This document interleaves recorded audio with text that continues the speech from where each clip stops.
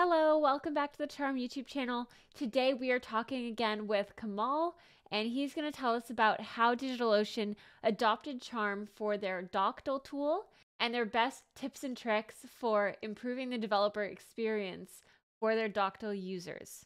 Let's get into it. I have a huge passion for user experience in general, and it's part of the reason I like our platform. Like we tried and simplify things as much as possible, but there's definitely a balance to be made, making the user experience as simple as possible and like the happy path people tend to focus on. But whenever there's like an error or something, it's easy to miss designing and considering that. If there's like an error, yes, you can print an error, show that to the user, make sure it's something that means something to them, not like some internal code. But also, if Yeah. it's possible, like tell them how they can resolve it. Like even if it's just a link to documentation, that's a great first step. Just like help them and guide them through things, and it overall results in a pretty good user experience, and definitely helps to have pretty colors and emojis everywhere. Huge fan of all of Yeah. that. Like that was something that I found really appealing when I started working with Bubble Tea before I started working at Charm. It was like through my project that Charm found me actually, but Oh wow, that's I was awesome. like, yeah. I was like, oh, this is perfect. It just looks nice out of the box. Like, I don't need to do anything with making it look pretty. Like, I just need to like tie these components together. So, love that. And was it bubble tea that you came across first, or was it a different? Yeah. Yes, it was bubble tea and lip gloss. So, like, we get a lot of people in the community saying that they're like, okay, I love using it for my side projects. How do I pitch it to my team, to my manager, so that I can justify being paid to work on a bubble tea application? So, Yeah. very curious how you led that at DigitalOcean. Mhm. So for some context, the where we recently used some of the Charm projects at Ocean is our Doctl CLI. So Mm-hmm. Doctl is our official CLI for interacting with your DigitalOcean account. Mm-hmm. And if you've used that platform, you'll you'll probably be familiar with it. But um, one of the things that one of my favorite things about App Platform is the fact that you can just give us your code and we'll figure out how to build it. We actually use Mm-hmm. the cloud native build packs ecosystem and tooling for that, which is really cool, by the way. Really love working with it. And the other feature that I really enjoy is the auto detection aspect. So basically, we try and maintain like a zero config, approach to everything. So yes, you give us your code, we know how to build it, like what tools to use, but we also try and suggest like usable initial configuration so that for the Mm-hmm. most part, you don't have to even configure anything. All the defaults will be preset and ready to go. We wanted to bring that to the local environment. Instead of having to go through like the entire GitOps flow of, pushing your code to Git and then having App Mm-hmm. Platform build it for you and deploy it, which is, it's cool if you're building a production app. But if you're Mm-hmm. developing and testing, iterating on changes that you make, the Doctl app dev command lets you do all of that locally. It's like a one, single entry point to building and running your app locally. The entire build platform is orchestrated also on your machine, so nothing's being uploaded, which is very fast. Wanted to also, like make sure that that experience is as easy as possible for Mm-hmm. users. Mm-hmm. With terminal tools, for the most part, like inputs are just flags, like CLI flags. Mm-hmm. And we didn't want users to, run a command and be like, oh, you're missing this input, and they have to run the help command again. And, we wanted to make it a very like intuitive user experience where you don't even have to know what the flags are. Yes, that's an option. But if you just get started, like literally run Doctl app dev build, it'll launch you through this, bubble tea interactive program where if there's a missing input, instead of like actually airing out and saying, oh, this is missing, try running again, we just prompt the user for it. And instead of like having the user go and look those up and then come back, Mm-hmm. like we try to integrate as much of it as possible. I'm in my project directory here. And if I list Mm-hmm. out the contents, there's a API directory and a front-end directory. Mm-hmm. And if you look in the API, it's a Go program, has a entry point and some dependencies, and front end is just a static, front end for it. Yeah. What I can do is I can run Doctl app dev build. It'll ask me like which component to build, so I can choose whichever one I want. Let's say I want to do the API. So I select it, hit enter. It's presenting me with details about what it's building, so, showing me the logs. Is another like Doctl component where I can, scroll up and down, view the logs. It's just looks great. Great job. Thank you. Really got some help from like the Bubbles component library, which is really, really so convenient. Nice, right? And it's great out of the box. So huge fan, 10 out of 10. Thanks. So yeah, like after building the app, I'm presented with a summary of things using like lip gloss for some cool styling. So once it's built, I have like instructions on how to run it and where to access it afterwards. So like for example, I can just run this build app component that I just built. If I spin up a new terminal, I'll curl the endpoint that it's listening on, and it's instantly running and accepting requests. Nice. I'm really excited for this Doctl app dev to be released because it greatly simplifies the development like iteration. It'll use the exact same environment that app platform would use, so you don't have to worry about like different dependencies being installed or the operating system and all of that. It's just identical to what your production app would go through. So when it came to talking to your team about, I guess, not even just bubble tea specifically, but adding a TUI, was it like a pretty hard sell or an easy sell for you to basically just say, hey, it's better UX actually, Yeah. What was the strategy? So, like the UX aspect of it is very nice and very cool. Yeah. And the other part of it is really just the ease of, I guess, the learning curve and the accessibility of the tool, because using interactive components, it's a lot easier to get started.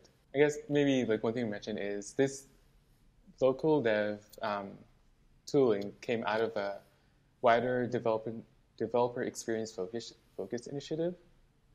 Okay. Like this is, we wanted to improve the experience of developing your app that's going to run on an app platform. So if you can do it all locally, it's much more convenient, and it greatly reduces the like pain of having to push up a change, wait for it to build, and so on. Especially when like you change the line, you have to go through that entire process. But now you can just do it in 15 seconds. It was built.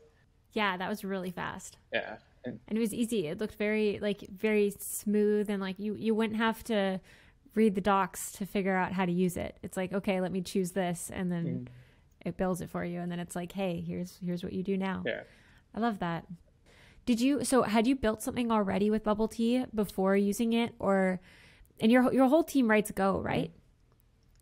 Yeah. So it's a bunch of Go developers who probably enjoy nerdy things, including bubble tea. Love it. So yeah, I hadn't used bubble tea before. I knew I wanted to use it because, I mean, who doesn't? It's a great tool. I wanted an excuse to use it. And it also, it does, at the end of the day, it does help us achieve our goals with the developer experience focus. For people who had worked on this, none of us had used bubble tea before.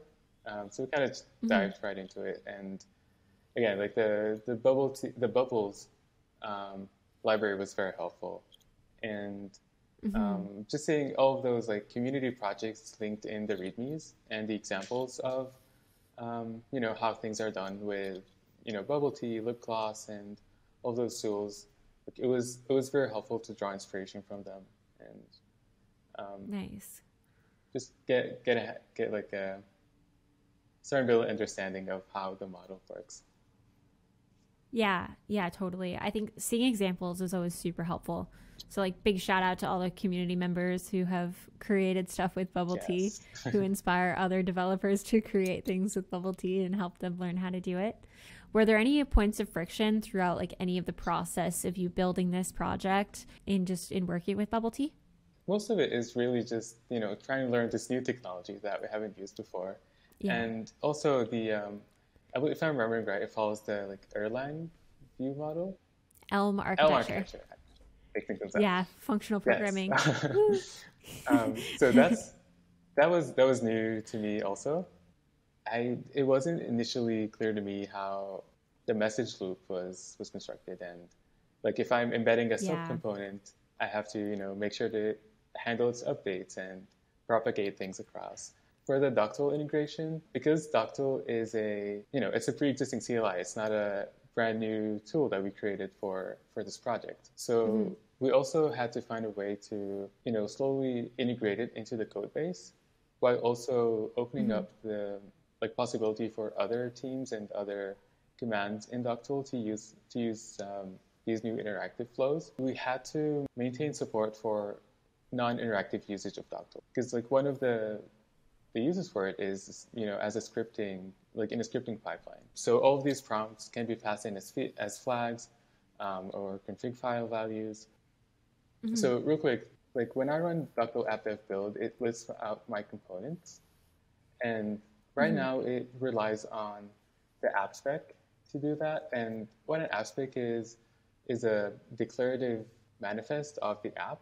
So kind of like how Yeah. you'd define a Kubernetes manifest, like a deployment or a Terraform config, and so on. It basically Hmm. describes the desired state of your app. So if I Hmm. go into the .do directory and print out the app.yaml file, this is actually the abstract for this project. So you can see there's a service named API, a static site named frontend, and the source server, they're located within the file tree. Right now, Doctl app dev relies on this to function, but let's say I remove this Hmm. file and just move it up a directory where it can find it, and then run app dev build again. It'll tell me that, okay, I couldn't find an app spec, but an app spec is required to start a local build. And then, it'll try to Oh, tell me like what else I can do to address this. So I that's could use, okay, great. I'll just place the app spec, I have one. Or I ran Doctl in the wrong Yeah. directory and rerun it in the right directory. The other thing that Hmm. I can do is, I'd like to link an app from my DigitalOcean Cloud account and use its app spec. So if you already have an app Hmm. running on your account, you can like borrow its app spec and test, use it to build your local changes, local project. So if I select this, Yeah. it actually lists the apps on my account, and I can go Yeah. through these lists and you know choose which app that I'd like to link. And when I do this, I That's cool. canceled it, but if I go through it, it'll actually link the app to my project. So I wouldn't have to, manually go and find the ID of the app and run like a link command and Oh, so on. So that's also, that's so yeah, nice. it was like part of the small little things that you could do to just make the experience nicer. Yeah, that's like really nice. Like I don't know if I've used very many dev tools where not only it gives you like a good error message, but it also gives you solutions to the error that you can choose from, and then it does that for you. Like that's crazy. Right. Is there anything else that you wanted to share with the Charm community, either about your experience or if you have anything that you're building that you wanted to highlight? It took some strategizing to figure out is multiple different teams work on Doctl, and not everyone is familiar with charm tooling. And Mm-hmm. like, I still want everyone who contributes to it, like not even DigitalOcean employees, but also because like Doctl is an open source project, so anyone who contributes to it, I'd like them to also be able to make use of all of these tools without learning the entire model and architecture of bubble tea apps. So what we did is Mm-hmm. actually we created an internal component library. We basically Nice. created like wrappers for like a lot of these flows that we have. So like prompting for Mm-hmm. confirmation, like we abstracted that out to like a confirm dot, prompt type of model that, Yeah. you just call it, it creates a whole bubble tea app, prompts the user for input, does everything, and you get the result back. I guess the thing that I wanted to call out is if you're integrating this to like a code base where others contribute and would be nice for them to be able to use these tools, maintaining like a layer of abstraction And it's highly dependent on your project, right? Because you do things differently than the way other bubble tea users would do. So it has to be somewhat tailored to your own project. Providing that easy to use interface for these flows would be very helpful. That's a great suggestion. Thanks for sharing that, and shout out to the DigitalOcean team for doing something like that. That's awesome.